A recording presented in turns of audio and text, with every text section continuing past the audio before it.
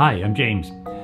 I love my Thursdays and Fridays because I'm here with my buddy Jordan making these videos, and it's just a lot of fun. But let's get to the point for this video. This video is in a series about finishing a ZirCAD Multi Zirconia bridge. Now, the application here will work for any Zirconia you use. It can be the 3M, it can be Katana, the ZirCAD LT, MT, and other Zirconias. So the finishing process in the green state is what we do when that restoration comes out of the milling unit. In addition to that, what we're going to do with this case is use infiltration. Now, why do I use infiltration?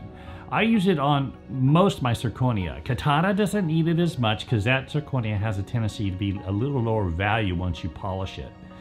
But on ZirCAD MT, or particularly the high-strength Zirconias, I need to bring down the value, number one, right? And then I want to increase the multi-effect. Now, in this case, on the bridge, if you look at the before pictures of the other teeth in the mouth, there's this rich cervical color of dentin and also that nice warm color in the cervical one half of the restoration. We could try to stain and glaze that in. In fact, in this case, we're going to use the meal, but I find that it's better to do my basic color infiltration in the green state. That's where we're conditioning the restoration. We're internalizing that color in the restoration before we fire, and then we add any type of meal characteristics just to highlight the restorations and make sure they blend in. That's pretty much my flow when I'm working with Zirconia. And I do a lot of Zirconia in my clinical theater. It's really working out very well now, particularly for posterior bridges. Most of my Zirconia bridges I don't do in one appointment. I do want a model. What's nice with the prime scan, and you can do this with Omni as well, but print the model. Now, you have to have a good printer for that, and I have a number of great printers, but my very favorite model printer is the Meisinger. They actually sell it through Whitmix in this country. It's out of Australia. The accuracy of this is as good as carbon, which a lot of large labs are using the carbon printer now for really accurate models. It's very predictable, as you see in this case, and it's really nice to have a model for finishing.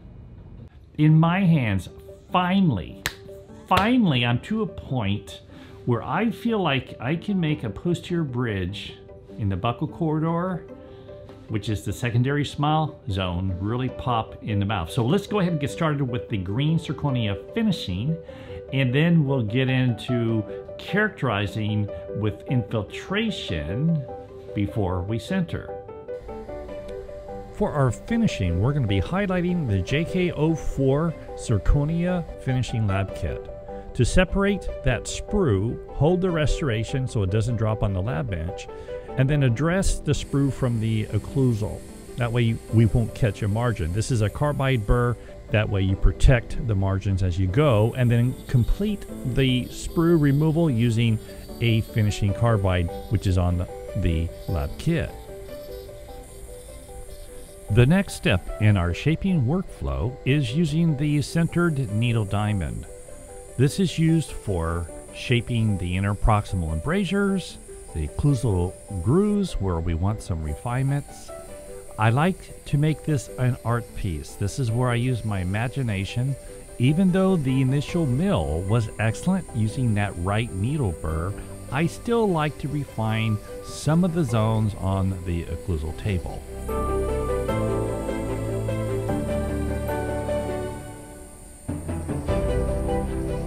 As we're shaping here, we're using a RPM of around 10,000. Use a light touch, almost dragging or pulling that diamond burr. That will be more efficient with the control on the Zirconia.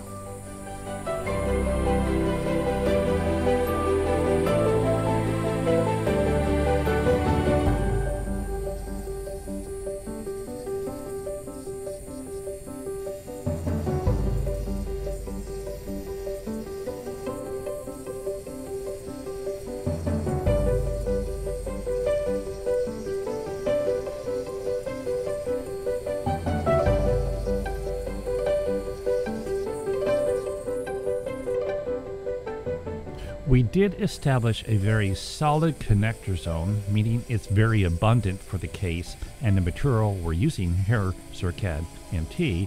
This provides more latitude for buckle shaping of those embrasures, so we can open those embrasures up. That's the secret on a bridge, opening up the buckle embrasures, and that will provide a separation in the appearance of the ponic to the abutments. With the buckle grooves, we like to highlight the depth and then round those edges to make it look more natural.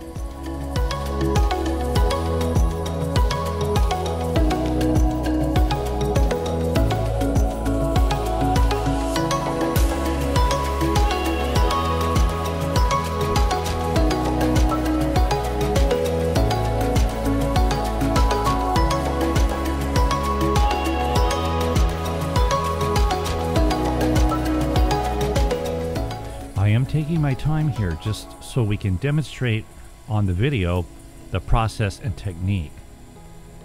Once our embrasures and our primary definitions are refined, our final step is to create characterization on the buckle surfaces where we want them.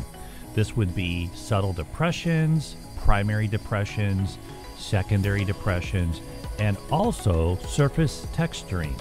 Here we're using the centered diamond, creating some definition, and notice that we use a scribe and scrub technique. Particularly on zirconia, once you scribe it, you scrub it with a really light touch. That will soften the definition of our texturing. Then the next step is we'll come back with a twist polisher to neutralize and diffuse these definitions even more. And that will really give it a nice finished look.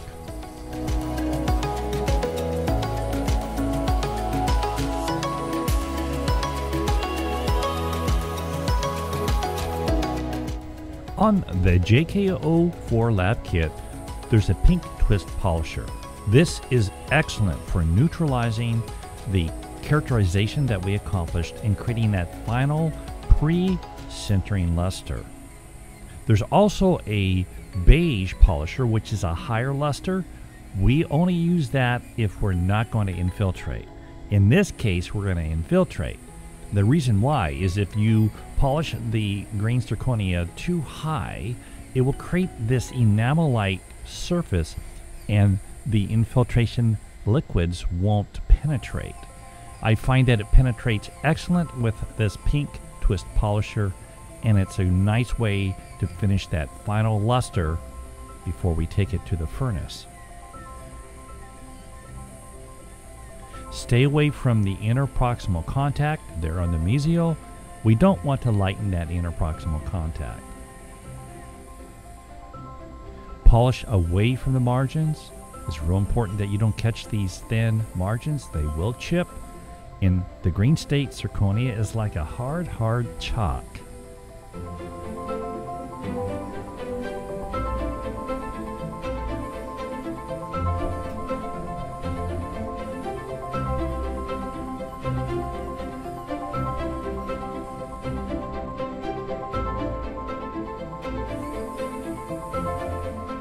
The more work we do now on the green zirconia, the easier it will be to polish it once it comes out of the sintering furnace. Pre-polish is a lot more effective when working with zirconia.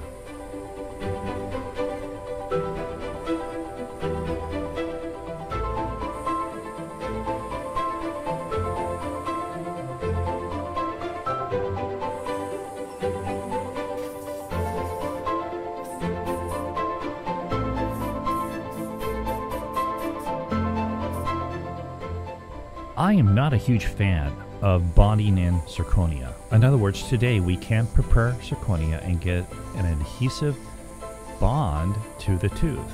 The question is, who's going to remove that one day if it needs to be removed for one reason or another? Here what we're doing is providing internal mechanical retention using a inverted cone.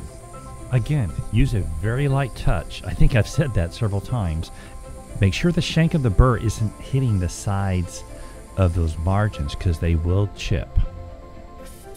I have not seen too many zirconia restorations come loose over the years, but I have seen it with bridges.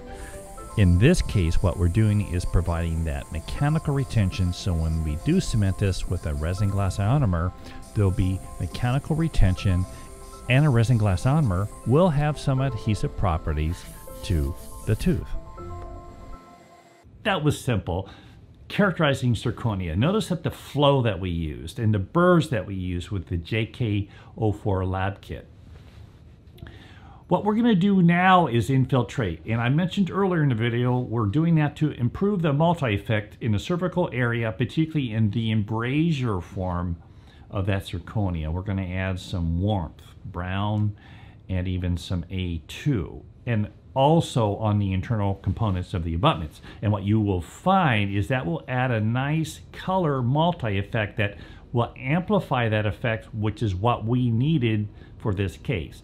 ZirCAD Multi has a tendency to be a little bright. So for instance, I wanted more of an A1 for this case, so I used an A2 bridge ZirCAD Multi block.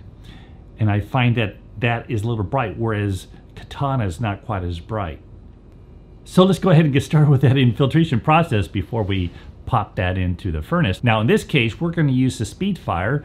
It does work really well with these zirconias, the 3M, the Katana, and also ZirCAD Multi. Now the ZirCAD LT, I use my long cycle furnace of 12 hours. That's the Programat S1. The one limitation that we do have with the Speedfire is the size of the bridge. So if the bridge is too long, it won't fit in the Speedfire, and that's where we have to use another furnace. But in most cases, a 3-unit bridge, particularly with the Multi or Katana or the 3M Zirconia, we don't really want to have that long spanning bridge because we could get into some functional issues. Let's go ahead and get the infiltration started. It's really easy to do. For this case, we're going to use the ZirCAD LT coloring liquid, or liquids. The reason I like them is that they're really forgiving. They're not too intense, so it's hard to make a mistake. Our goal here is to tone down the central grooves, the embrasure form, and particularly the cervical side of the bridge. We need a little more warmth. As we saw there in the initial picture, the cervical side of her other teeth, particularly the lower teeth, have a lot of cervical saturation. The raw ZirCAD Multi doesn't have enough color in it, and we could add glaze and colors, but it's going to be a little more difficult. My goal is to always internalize the colors. How many coats you place will depend on how saturated the liquid will perform. On a ZirCAD multi-block or Katana, 2 to 3 layers is very effective in adding a nice cervical blend. It won't oversaturate, as you will see in just a few moments. What we want is just a subtle warmth in the cervical area and the interproximal embrasures between the ponic and the abutments.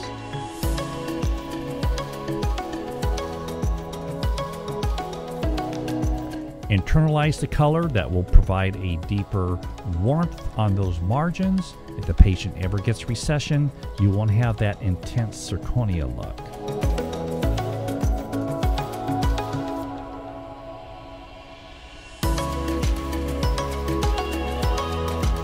The second color that's effective for a multi-bridge like this is brown.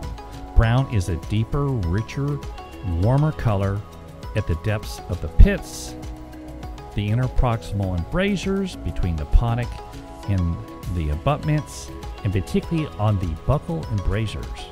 This will help create a separation appearance once it's fired.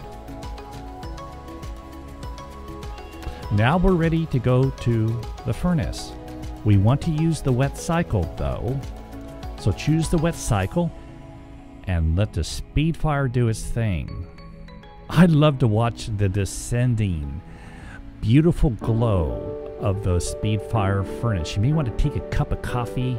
It's almost like a sunrise upside down. There's nothing like it. That glow really is exciting to watch. At least it is for me. That's where I get my rush.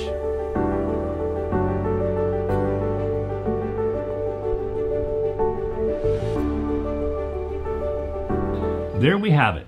Finishing zirconia in the green state, getting that ready to sizzle before we put it into the speed fire. So make sure you go ahead and watch the next video, and that's using Mio to provide that really nice color characterization. It's more of a brush on ceramic. And there's two components to it. We have the coloring component, which is more like a stain and glaze. And what you see is what you'll get out of the firing furnace. So as you put it on is what you can expect when you get it out of the furnace. And then on the pink area, we're going to use a structured material, and that's actually a brush on ceramic. We place that over the color to give it depth. This system is incredible. So you got to watch the next video. So thanks for watching. If you have any comments or questions, you got to talk to me. Feed me. I want to hear from you, okay? So list those below, and let's keep going on this journey. Talk to you later.